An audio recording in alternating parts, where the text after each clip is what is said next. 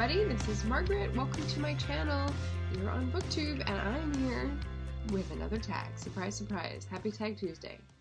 I will be intersecting with your comments in cyberspace, I'm sure. So, thanks for watching, and I'm going to go through the Round the World in 8T prompts today, which is a Book Time with Elvis tag, and I was tagged by Roz at Scallydandling about the books. So thank you, Roz, for this. There's several good teas that I like, and maybe some that I was at a loss for. So let's see what I said. The first one is for theater. T is for theater. Do you read plays? What's one of your favorites? And I don't read many plays anymore. I have a few that I have not read, especially in the classic department and in the French department, but I get very few opportunities to highlight them or like make me read them. So readathons or specific prompts are a good plan for these. The favorites I have are all from long ago, because the more you speak with other people about them, the more that's illuminated in the text, I think. So I loved reading Arcadia in high school, and True West, and Hamlet. So Arcadia is by Tom Stoppard, modern classic. I also got to see it at PCPA in Santa Maria, California, an amazing production. True West I did not see, but I saw video clips during English class, and John Malkovich was in that, and that's all I remember, and just sort of like a descending into madness type of deal. And then Hamlet, you know, foundational play. I did it for the Shakespeare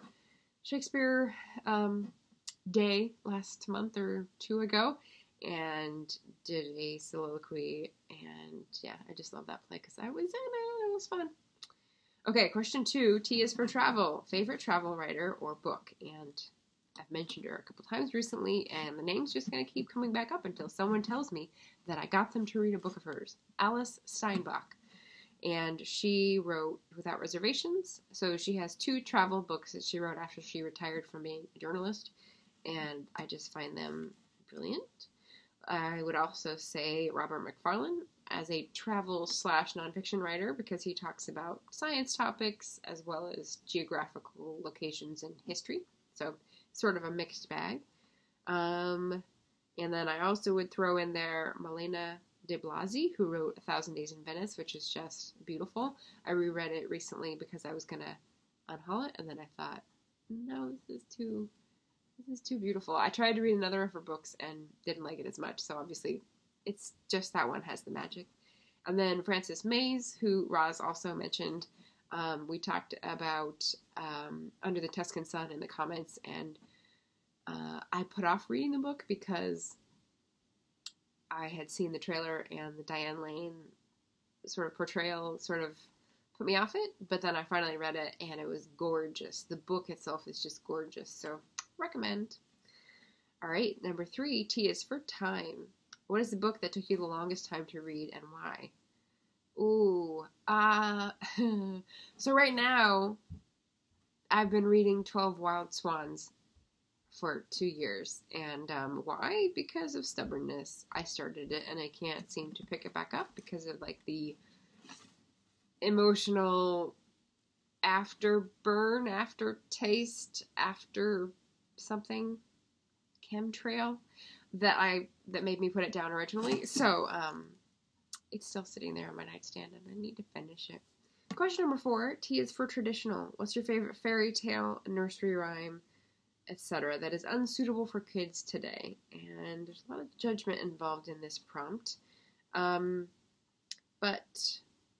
I thought about this one a lot. I couldn't come up with much. I do remember watching a cartoon version of the 7 Swan Brothers, which is related to 12 Wild Swans, and it's like the same kind of fairy tale. It's one sister and 6 or 7 brothers who get turned into swans, and she has to knit them sweaters made of nettles and not talk for a certain period of time. Anyway, that one. And I think we had recorded it off the TV, and I watched it over and over again, and so I remember that one fondly. I'm not sure why. There's no music to it. It's not like it's The Last Unicorn or anything. Question 5 is T for tasty. favorite books about food. Ooh, there's so many. And yeah, I've winnowed it down because I thought I would do something with food in terms of food writing or pop-up restaurant supper club kind of thing, and that didn't happen. So I eventually had just let go of some of the books that I had collected, but I still have a substantial few. I really like Laurie Colwin's writing. She had an essay that I think was the titular essay of a book called Alone in the Kitchen with an Eggplant.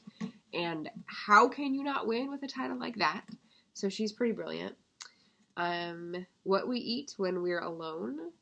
And that is, I didn't get out books for this, so I'll flash up the author for that one.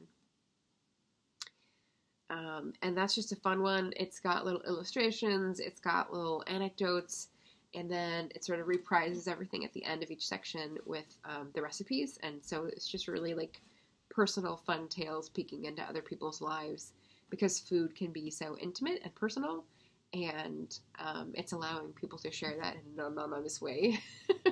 So that's another favorite food one. Question 6 is T for terrible, a nasty but memorable character. I'm going to say Lord of the Flies, any of the characters, because I just hated that book from high school and didn't want to touch it ever again.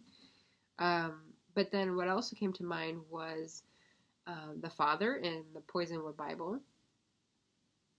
No. And one of the daughters, the daughter that ends up at the hotel manager, she goes on a journey, but I don't like even where she ends up. So maybe that makes me unsympathetic, but I think she's still terrible. So there you go. Question 7, T is for truth. When the truth is stranger than fiction. Sorry about that. Apologies for the change in lighting. My light just went out, so it'll be a little darker here. It's fine. I'm almost done with this tag, so we're gonna brazen it out. Truth is stranger than fiction. Question 7. I had one on here that I hadn't read, and I don't remember what reference I was making. So I'm going to switch it out for another one that I haven't read, which is The Soap Man, Lewis Harris and Lord Leverhulme by Roger Hutchinson. This is a book I got on travel to Scotland because it's about the Isle of Lewis. Let me just read you the description on the back, and you'll understand why the truth is stranger than fiction with this one. Or maybe not, because we're all students of history here. In 1918, as the First World War was drawing to a close, the eminent liberal industrialist Lord Leverhulme, think Lever 2000 soap, bought lock, stock, and barrel the Hebridean island of Lewis. His intention was to revolutionize the lives and environment of its 30,000 people and those of neighboring Harris, which he shortly added to his estate. Think of Harris Tweed. For the next 5 years, a state of conflict reigned in the Hebrides as island servicemen returned from the war to discover a new landlord whose aim was to destroy their identity as independent crofter fishermen and turn them into tenured wage slaves. This is the story of their fight, a battle which led ultimately to the defeat of one of the most powerful men of the time. So I got this a couple years ago and want to dive into it when I want a story of victory for the common person, and I haven't read it yet. But it's a little bit like the Keening battle, but that didn't have, spoiler alert, that doesn't have a good ending with the landlord. Yeah, I'm just fascinated to read this, also because it might be, I don't know, useful for future endeavors. Who knows? Okay, so that's 7. And then question 8 is tag with the bonus of give yourself an 8th prompt with the T theme for your taggies. So my taggies are going to be What's Bookin', Paula Guerrero, Words of Clover, and Olivia's Catastrophe. So I hope none of you have done this. And your 8th prompt is going to be... So Roz's tag was T for turnip. So my question number 8 has to be about an insult that is particular to my country or culture or something. And hers is much better. And as you can probably deduce, I like the British history of insults much better than American. So I'm just going to go with the Johnny Tremain one, which is pig of a louse, which I've mentioned before, which I still think is so great.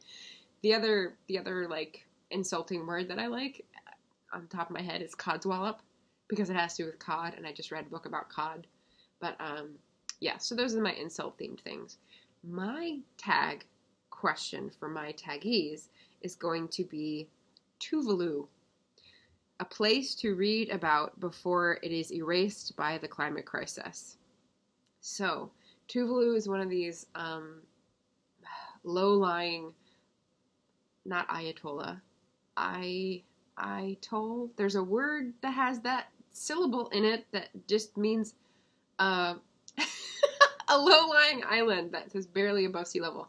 Anyway, Tuvalu is one of these islands. It's famous for tourism, but it's also disappearing by sea level rise and storm surge and erosion.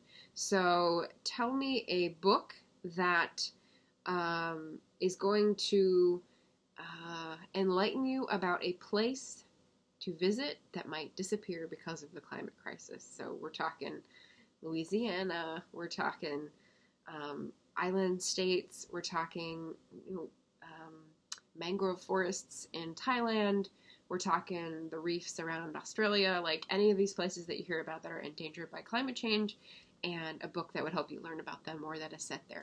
So just spreading awareness and being a harbinger of happiness. All right, well, that was too many H's for a T prompt, and I'll just end it there.